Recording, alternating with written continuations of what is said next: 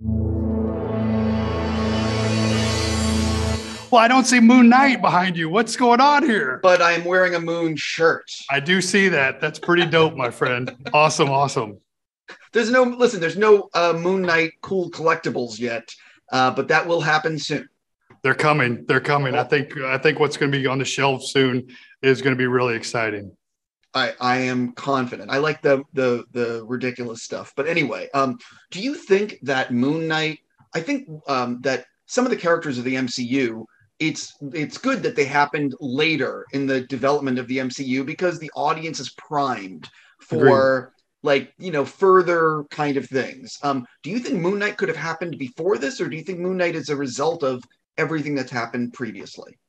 Hey, with the genius of Kevin Feige, Moon Knight could have been the first one out of the gates. So that guy can do anything. He's an incredible storyteller.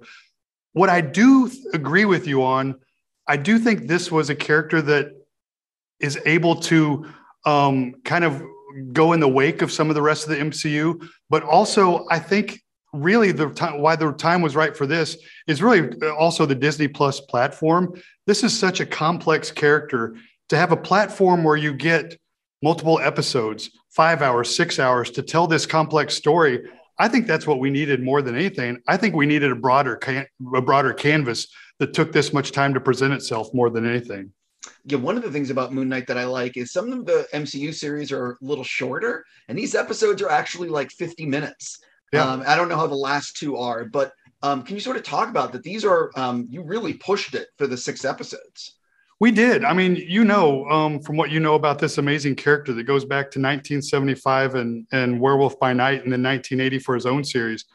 Over the years, over the decades, there's so many complex storylines that we were able to choose from, so many complex themes to choose from that we really had trouble containing ourselves to, 45 minutes, give or take, per episode. Because what the writers and the pencilers and the artists were able to do over the years was mesmerizing and entertaining, and it presented a very rich, complex character.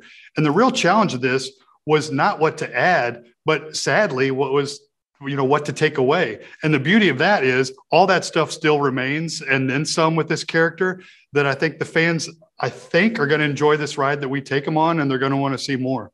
During the development process of the show, I always am curious about what almost happened. So what almost happened with this show? Was it ever a radically different storyline? Did you ever almost go in a different direction? Yeah, absolutely. I don't know the right almost happened. I can tell you this. I can tell you why this story happened, because we were in the writer's room and we've been developing for a while with the great Jeremy Slater and the team of writers that we had in the room. And we were coming up with some really good ideas, and we were having some solid narratives that were really exciting us, but we hadn't found it yet. And I was in the kitchen at Marvel Studios, and Kevin came in. He asked me, "How's it going? How's the story going?" I kind of told him, I said, "We're getting there. We're still looking for certain aspects." And he said, "Hey, I absolutely remember being a kid in Brooklyn and my parents putting me on a train into Manhattan and standing in a line that wrapped around the block as I was waiting to get into the latest Egyptian art exhibit that was going through the country."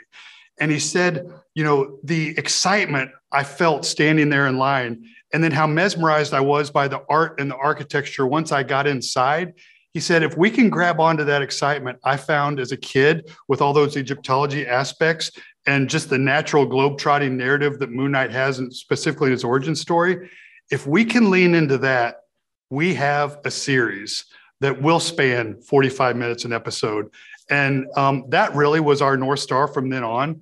And so it's really not about the what we lost. It's just what we gained and what truly gave us the fuel in the narrative engines. And that was one of the days. You have various touch points. I mean, you've been in similar situations. There's various touch points, but that was a day that we really found the fuel that would be our fire to this day.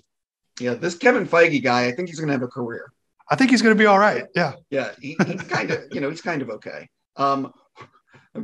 He's so good. I don't think people realize though, like what he's done is impossible in terms of the MCU. It's truly impossible. And it's notes like this as to why he's who he is. No, it's not only in the MCU. I mean, you got to look at the broader film, art And what he's doing and what the rest of the team at Marvel Studios is doing is truly remarkable. And I don't know if it'll ever be replicated. I can't imagine a scenario in which it will be. It's mesmerizing, and it's an honor to be part of that team. But it's an incredible team, I got to tell you. Yeah, absolutely. For soon-to-be fans of the series, is there anything that you think they might be surprised to learn about the actual making of Moon Knight? We had such a great production design team.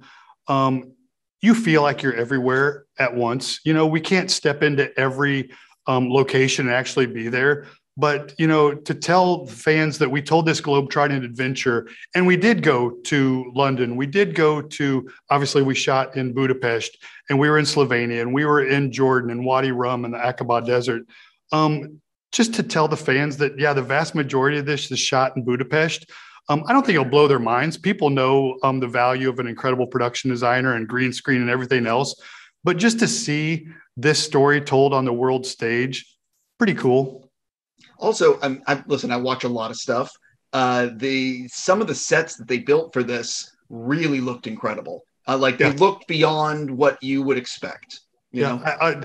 I'll tell you this story, and I can't unfortunately tell you the set's name because it is a spoiler. But I was standing there with Ethan Hawke on this day of filming, and this was well into halfway filming. And he was just sitting there looking around, and he just leaned over to me and he said, "Man, I've been doing this for 30 years, give or take. And every day I continue to walk on these sets and my mind is blown." So you're talking about a storyteller, and Ethan is at the top of his game, both in front of the camera and behind the camera, who steps onto these sets and he's seen stuff he's never seen before, and that artistry and craftsmanship that goes with it. I think that tells you the level at which Stefania Sella and the rest of our department heads were playing. And it was amazing. Yeah, no, it looks incredible on screen. Have to ask you, I know this is going to be a big hit with audiences. And I know you'll be guarded with this answer, but have you guys talked about the future of Moon Knight in terms of, could there be a season 2? Because some of the MCU shows are doing a season 2.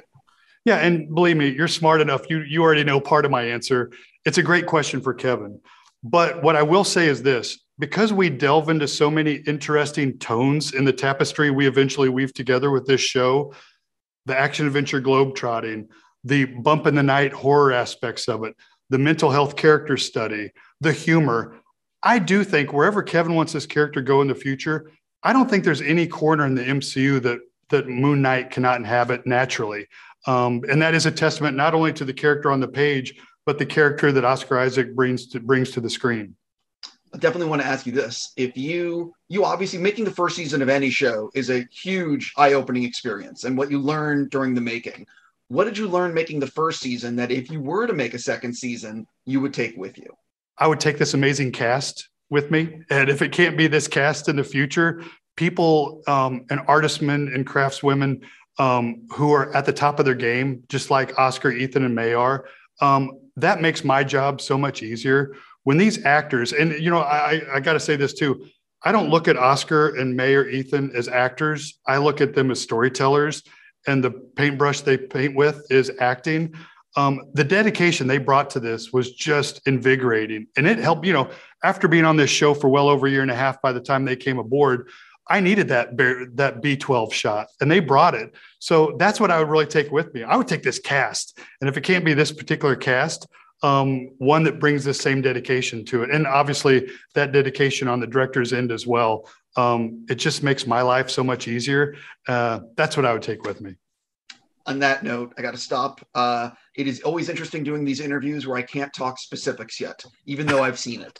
You know what I mean? It's just the nature of MCU stuff. But thank you so much for your time, and congrats on the series. For real. Oh, thank you. My pleasure. Have a great day. You too.